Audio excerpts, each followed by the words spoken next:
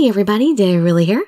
Thank you so much for joining me for another episode of Office Lovers. We are on Kunizu Mahiro's route on Chapter 5, Budding Love. And still no word on what exactly is going on. We know something's going on with him, but we still don't know what. We just are not progressing in our sleuthing department. And, it seems like Otori has something, I don't know what's going on between Otori and him, but something's going on there too. Too many mysteries in the office right now. Let's see if any answers can be found in this chapter. You can just sit back, relax, and let me read you a story. Mr. Saijo, do you have a minute? In the afternoon, Mahiro went around asking for people's opinion of his work. How do you think this design works looking at it from a sales perspective? It's much better than what I saw earlier. It's good, but it needs a little more impact. I would try something like this. Mr. Saijo saw how fired up Mahiro was and became excited to help too. Thank you. After getting his advice, Mahiro came back to his desk and started drawing again. Go figure. I knew I should have changed the color. After a short while, he rose from his desk and went over to Kentaro. Hey, Kentaro, can I ask you something? Is this more like he's getting everybody else to work for him? You bet. It's about this design. He laid down his sketch so Kentaro could see. I couldn't believe it. He had asked Mr. Kaido and Mr. Hyogo for help before, but never Kentaro. Something about him had changed. So, what do you think? That's great, thank you. That helps a lot. Time to fix it. He sat back down and pored over his work with intense focus. He worked without so much as a break all the way into lunch. He had been concentrating so hard that he hadn't seemed to hear the bell ring. Mahiro, wanna go get something to eat? Or are you gonna keep that nose to the grindstone? I didn't realize it was already that late. You were too busy concentrating on your design. Do you want me to pick up something for you? Nah, I'll come too. I need a break from this. Okay. We headed out of the office and into the city together. We headed out into the city to get some lunch after a busy morning. Hey, I'll treat you today. What? No, you don't have to. It's fine. I gotta show you what a great guy I can be sometimes. No, save your money in case they don't like your ideas and you get fired. He smiled at me and squeezed my shoulder. Okay, thanks. Not long ago I would have refused. Now I could accept his kindness without question. I've changed. Huh? What did you say? It's nothing. I felt like I was changing. He was changing me. I couldn't go back to who I was. You want something in particular? Nothing? I can't think of anything. Then we can go to this place I know. They have a really good lunch. He gave me a smile before taking my hand and pulling me ahead. My heart started to beat faster and faster. Why was I getting so excited over just holding hands? Phew. Is something wrong? Your face is all red. Are you sick or something? Well, you just made me run a couple blocks, I think. Was I running too fast for you? Yes, that's it. That's not why. Although, I probably should say it was. That's not why. It looks like your eyes are watering, though. He put his hand on my forehead.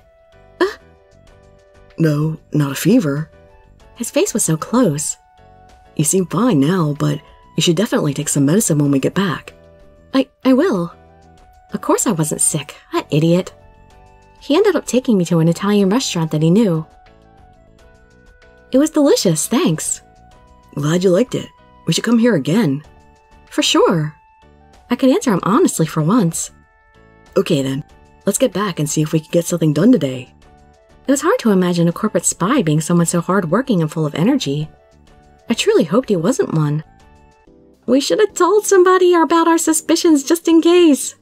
Back in the office, we returned to the meeting room to think about the design. That one brand has something like this. If that's the case, we can put this on the top. We went back and forth, exchanging ideas and looking at papers. And then...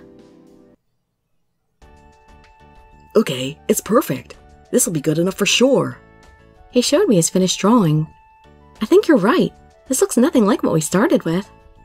The day had passed us, though normal work hours were long and darkness crept into the windows. Okay, I'll be right back. Where are you going? To see Mr. Otori? Yeah, if he isn't satisfied, then this is all for nothing. He clenched his fists with a fire burning in his eye. Then let me come too. No, you ain't in the office. I want to finish this by myself. I had really wanted to go too, but he insisted that I stay. Okay, good luck. Thanks, I'll be back soon. He walked away, but in confidence. I better go too. I went to the office to wait for his return. I doubt anyone would be there at this hour. I walked into the office expecting not to see anyone at all. I didn't know you were still here. For some reason, Mr. Otori was standing in the office when I came in. Even more, he was in front of Mahiro's desk. I wondered what for. I was working with Mahiro on the design. I was a little curious as to what was going on, but for now I just spoke normally. Oh, I see. Everyone else is gone, but you two are still hard at it. So, where is he? His face grew concerned. What was going on? Why wasn't Mahiro with him? Maybe they missed each other, although that's a little too suspicious. I wasn't sure if I should tell him the truth or not. His behavior seemed a bit different than usual. Mahiro went to your office. What for? I thought the answer would be obvious. What for? He went to show you the design we came up with. Oh, yes, the design. I'm pretty sure he'll be looking for you now. Okay, I'll see if I can find him. All right. By the way, what kind of relationship do you have with Mahiro? Huh? What was he trying to get at? He's my coworker, of course. I see. It's good if that's the case. I'll see you tomorrow. Goodbye. Bye. He spun around and headed the other way, flipping his hand back in a wave. I wonder why he asked something like that. Anyway, I still have to wait here for Mahiro. I shouldn't have taken him long to go to Mr. Otori's office, but it felt like forever. I wonder if it went okay. Maybe he'd liked it and had approved it after all. Sitting alone in the office after work hours was unsettling. I couldn't relax. Come back soon. As soon as I had muttered that to myself, click. The door quickly swung open, revealing Mahiro had come back. I'm back. Hey! Did you talk to Mr. Otori? Yeah, I guess he was busy, so he couldn't talk for long, but I showed him at least. I wasn't able to get anything from him, except his first impressions before I had to come back. What did he say? I nervously waited to hear what happened. Before he answered my question, Mahiro smiled and hugged me. He wants another meeting. He told me to bring what I've got. Nothing's decided for sure, but his impressions seemed good. His voice shook with excitement as he continued to hug me. Congratulations! Thanks to you. No, it's because all the hard work you put into it. If you weren't there for me, I'd never have made it this far. That's why it's all thanks to you. He let me go and smiled at me. It was such a wonderful smile that my heart skipped a beat. I'm so hopeless. I'm so much in love with him that I'm going crazy. I've gone too far. I can't forget about him now even if I wanted to. Tears started falling as I thought of him. What's wrong? He looked into my eyes full of concern. The words just fell out of my mouth. I love you. His eyes grew large when he heard me and threw his arms around me. You finally said it. I knew you would. I knew you were the one. I love you.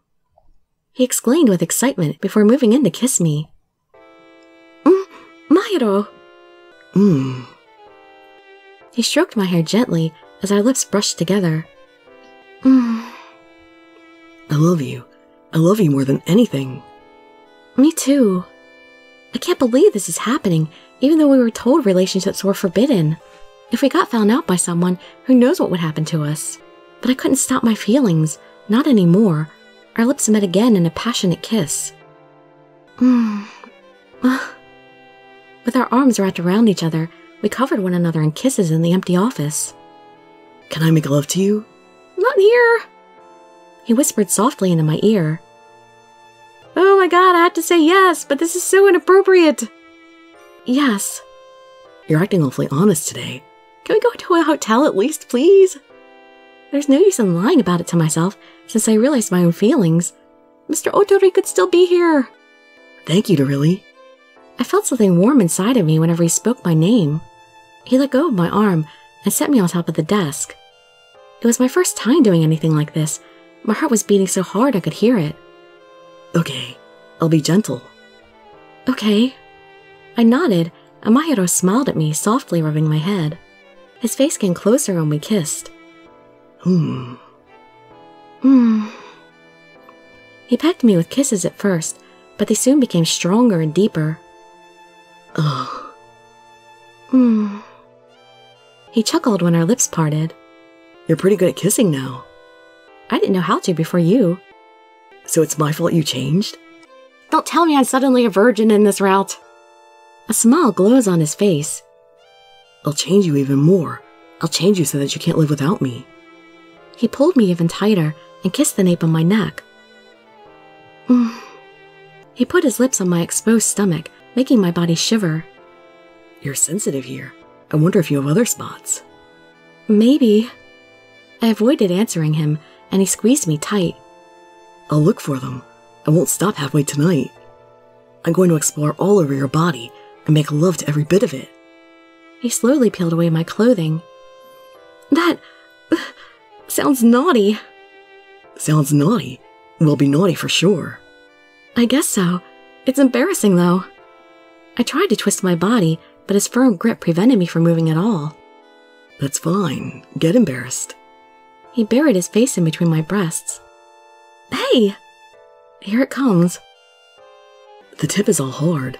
Because you were feeling me all over. Should I touch here too? Oh. Moans and other naughty sounds came out of my mouth. All sounds that didn't belong in an office.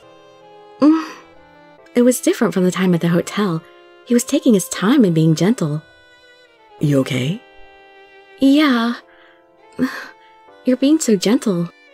I know. It's our first time, so I want to do it as gentle as possible. Thank you. He squeezed me tight. His cheeks flushed red. I'm your boyfriend, so I have to take care of you. My boyfriend. Thinking about it made me blush. Even though it was already obvious, putting it into words was still embarrassing. And then... Oh, I can't wait any longer. I need you. He had been teasing me for too long. All the stored-up feelings came through in my voice. Okay. Mahiro was as gentle as he could be, to make sure I wasn't in pain. Does it hurt? He stopped moving as soon as he saw my face twitch. I'm okay. Keep going. Okay. I felt the warmth and the love more than the pain. Can you feel it? I'm all the way in. Yeah, it's so warm. I love you. Me too. I love you. We confessed our love to one another. Our lips met again, and we pulled together tight. That day, we had finally become true lovers. I couldn't remember for how long it went on. Eventually, I became tired and sleepy. When I woke up, I was laying on the sofa in the office, covered with blankets. He's not here. I peeked around the office, but couldn't spot him anywhere. I wonder where he went. My curiosity got the best of me, and I got up to look for him around the office. I relied on my sense of smell and followed the scent of his cologne. What am I, a hunting dog? Then I spotted him. What's he doing in Mr. Otori's room? Uh-oh. Are we catching him in the act here? When I saw what he was up to, I went the other way as if running away. So he's a spy after all? No matter how I looked at it, that seemed to be the unavoidable conclusion.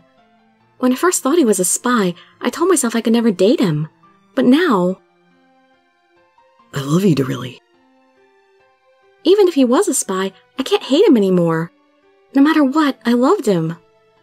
But what if he found out I had proof of him being a spy? Would he leave me? Not knowing what to do, tears started rolling down my face. I had to stop crying. It would be awkward if he found me crying here. I hurriedly wiped off the tears. Click. The door opened. Mahiro was back. Huh? What are you doing up? Why are you crying? Do you regret what we did? He ran over to me, his face full of concern. His eyes stared into mine, looking for answers. No. No, it's not that. Then why? Something you can't tell me? I nodded. I see. I'd like to know what it is, but I won't try to force you. But if you're going to cry, do it in my arms. He sat down next to me and hugged me gently. He held on to me like that until my tears stopped for good. You better now? Yeah. Sorry for crying like that. It's fine. You don't have to cry alone anymore. I'll be here for you. Embarrassed, he pulled me closer to hide his face.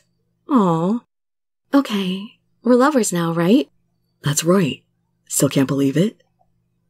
I just woke up, so everything seems kind of fuzzy still, like I'm still dreaming.